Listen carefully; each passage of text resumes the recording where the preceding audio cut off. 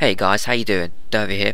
So this video is going to be part 2 of my weekly developer post video. So in case you don't know already, every week I'm going to be doing a rather large roundup of all the developers posts that have been in the week, including some Japanese posts that have not yet been translated. So the first one that I'm going to be talking about is CM AFK'ers, or AFK'ers in any duty finder dungeon in general. Now this is rather annoying. It is annoying when someone randomly decides to go AFK during the middle of an AK run. You can't really do anything about it. You have to wait for them to come back, or you have to progress through the dungeon without them. So we have this post that says, "Greetings. The development team is aware of the issue where players go AFK during the dungeons without participating at all, and they will be making it so if a character does not move for a certain period of time, they will be automatically kicked from the instance. This will be implemented along with the MVP voting system in patch 2.1, which is very good. So now if a dickhead decides to go AFK during the middle of my CM or AK run, they're now automatically going to get kicked. Now there was also a feature that I missed out in last week's video, and I'm going to include it right now, which is in fact a vote kick feature. Now this is a JP dev post, so thank you to Reinhardt for your translation for this, and it goes as follows. To have a vote kick feature while using the duty finder is not hard to do technically, and we are planning to release. However, there is a possibility of this feature being used wrongfully. Therefore, we are focusing to make sure these types of problems don't occur as much as possible. For that reason, the release timing is not yet confirmed. We are looking into this if we are going to implement this in patch 2.1. The next part is about Bane, especially for you Arcanists. And it says as follows: "Greetings. I just wanted to let you know a bit about Bane, and that we are planning to make adjustments to the action help text. Bane can spread up to 3 enemies. We balance it in this way due to the fact that the action from the Garuda egg extends the duration to the point where you can maintain a close to 30-second dot. Arcanists can utilize their magics and pet deal their own damage. Compared to the Black Mage's Fire 2, it is somewhat inferior as burst damage, but depending on the situation, Bane can deal more damage. So consider the fact that different situations lend themselves to different jobs. We apologise for the number of enemies Bane spreads to is not written clearly, and we will be adjusting this in patch 2.1. Now this is a little tooltip patch that they're going to be doing, because currently Bane on the tooltip does not say how many enemies that it will spread to. Now this one is a very interesting post. This one is mainly about people like myself who tend to use the legacy camera control settings. It goes as follows: "We have finished implementing the feature where the camera will automatically return to a fixed distance point for the legacy control setting on the development version of the game. Currently, the QA team has started the debugging process, and though I'm sure that I will get some flack for releasing this too late, it will be in patch 2.1. But sometimes when you're running around, your camera just goes all haywire in legacy camera settings, and maybe it's because I'm bad at using it, I don't know, but it does seem a bit clunky to me, and I am glad that they will be fixing this issue." Now this is another issue as well with this game, especially with free companies. If your free company leader has just left randomly without any message and hasn't promoted someone else, and they have been AFK for at least 10 days, 12 days, 15 days, even a month nearly, there's nothing you can really do about the FC, unless of course you all decide to leave and someone else remakes the FC, which is a lot of hassle. So we have this developer post which goes as follows: "Greetings. As there is currently no way to transfer the permissions of the free company leader to other members in the event that they leave the game or don't log in for a long time, we are working to make it possible to receive these permissions via some method. For example, if the leader has not logged in for a very long period of time, it will automatically pass to another officer by specific rules. We will be implementing this system after patch 2.1. So in other words, if an FC leader hasn't been logged on for a rather long time, if a certain criteria has met, the game will automatically give FC leadership permissions to another official. Now, I think this feature is very good, especially for these, rather social FCs that don't really have any strict leadership or strict website formats or anything like that. I think this feature will be very good for those types of communities. Next up, this is a feature that I have honestly been waiting for a very long period of time. In case you don't know already, or you haven't seen it for whatever reason, you'll always have hordes and hordes of people spamming and shout, "Oh, we're advertising for this FC, oh, we're advertising for that FC," and personally I'm guilty for that as well, because I do it quite often with my own FC. However, we have this post that says, "Hey, we are planning to add an in-game search feature for free company member recruitment. For example, you'll be able to browse from the following: Grand Company affiliation, free company rank, comments, probationary features. Besides the above in-game feature, we are planning for other community-focused efforts on the forum to help promote free company recruitment. Look forward to this in the future." Now, I do think there should be an in-game method to actually easily recruit people, or if someone's looking for a free company, there should be like a special board where someone can go and say, "Hey, I'm looking for this type of free company," and people can go through this list, or free company leaders can go through this list and pinpick who they want and who they don't want. But another feature that I really think they really should do is upgrade the lodestone.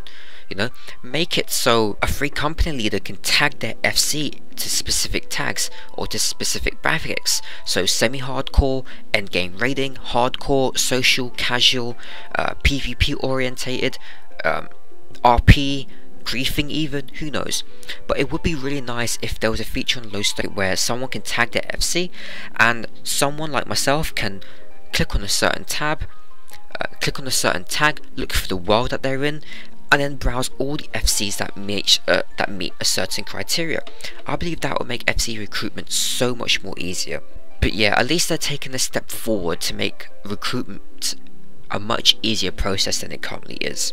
Because sometimes you could be spamming more donor for days and not have a single person reply back to you.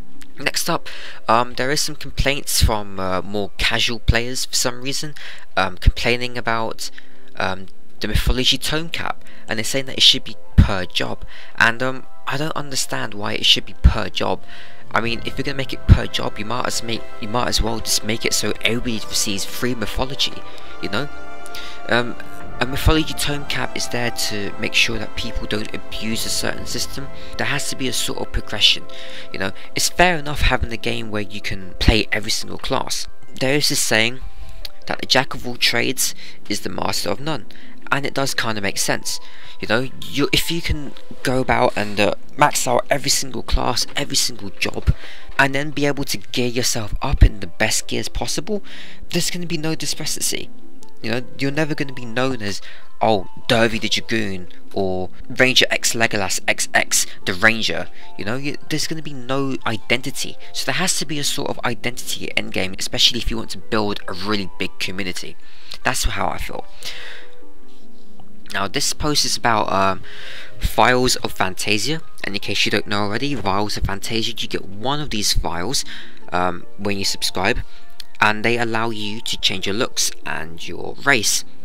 Now, currently you can only get one Phantasya in the game, or two if you were a legacy player. However, I'm glad that they're adding this feature in the game, and they have said, as mentioned in this thread, the team is still discussing the details around this, but in the future we will definitely want to offer more Vials of Phantasya, as well as something that allows players to change their name.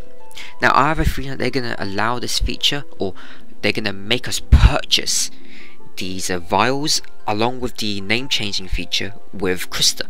And in case you don't know what Krista is like a second currency. I guess it's like a middle currency where you can exchange real money for this separate online currency, and with this currency known as Krista, you can go and buy yourself online game time like I have. So I have a feeling they're eventually going to add really, gimmicky microtransactions in this game via Krista. I don't think they're going to be adding much vanity items, but I think they're going to be adding, like world transfer services, name changing, Vials of Phantasya, all these kinds of stuff. I think, really gimmicky things. Maybe more inventory tabs, or retainer tab slots. I think that would be really cool. There are certain games that do have this feature where you can buy extra tabs, but currently I'm kind of happy with the current retainer cap. Now this thread is about the Dark Devices fate, where basically you can stand on top of one of the pillars and start shooting down and killing enemies from afar. And they have said, while standing in this position and battling against the enemy isn't against the rules per se, and we don't plan on taking any action against those who do this, being able to play this way is not in line with the spirit of battle.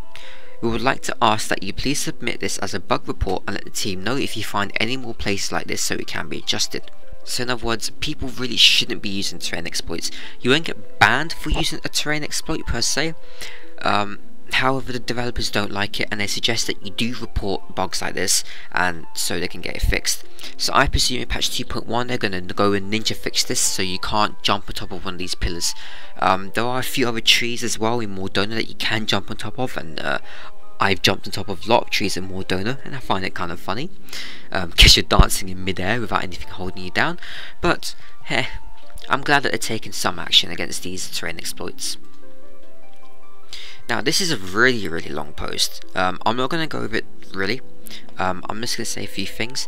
That basically this thread was a barbershop wishlist, and people started posting what they want and what they don't want in the barbershop.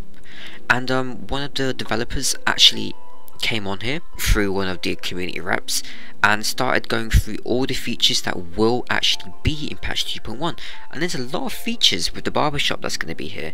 So I suggest that you all go and take a look at this post, because there's quite a few really cool things, such as punk style haircuts and stuff like that. You know, they said we're planning to gradually add more hairstyles and interesting looks, which I think is really cool, because I really want to make my character look really, you know, gothic and punky, you know, really alternative style. You know, I'm kind of into that kind of stuff anyway.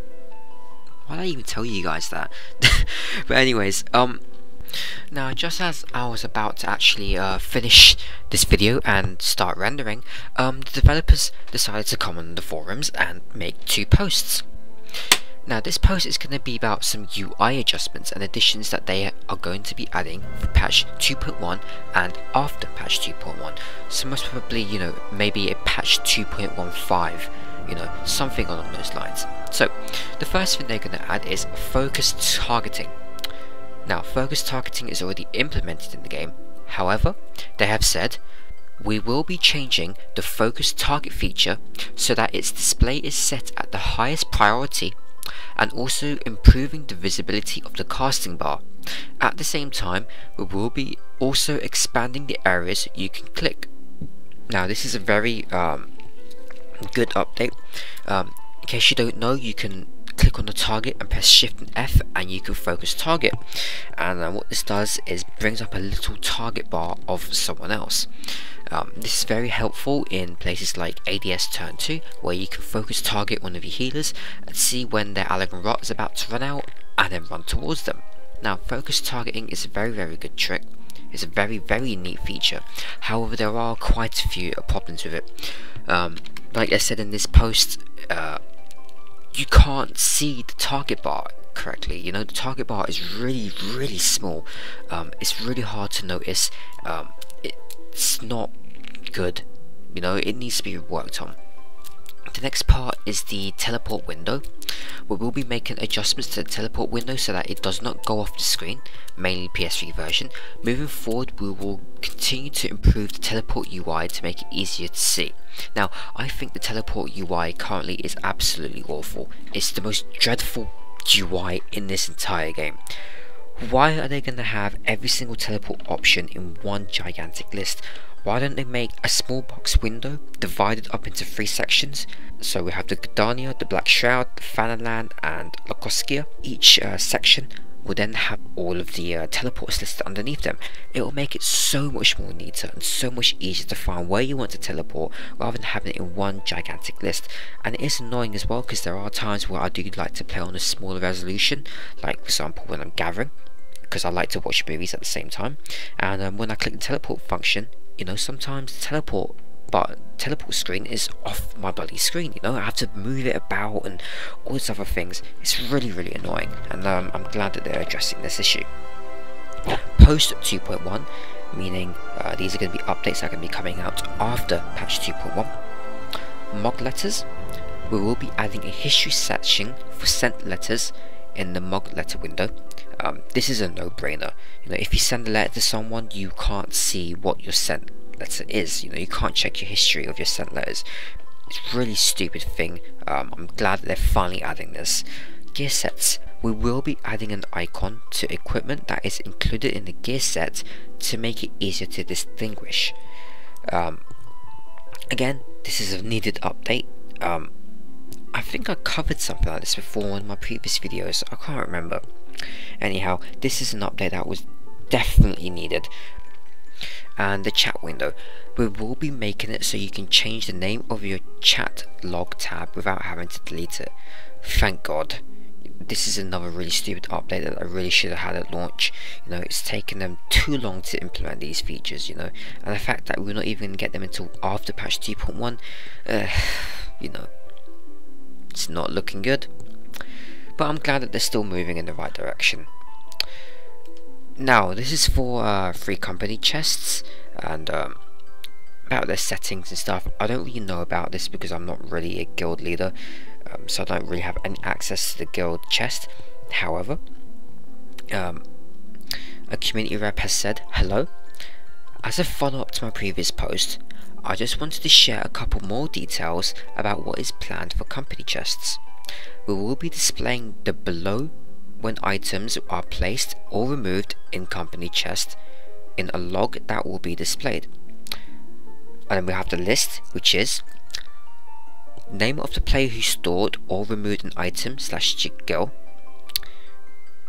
name of the player who stored or removed an item / skill, time in which the action was performed, the item or skill, number of items or skill, the action performed. So anyway guys, I just want to thank you guys for watching this video. In the description box there will be a link to every single one of these developer posts, so you can go and give them another read when you're bored, or if you just fancy this reading them because you can't see them on the screen. So yeah, thank you guys for watching, take care, and I'll see you guys later.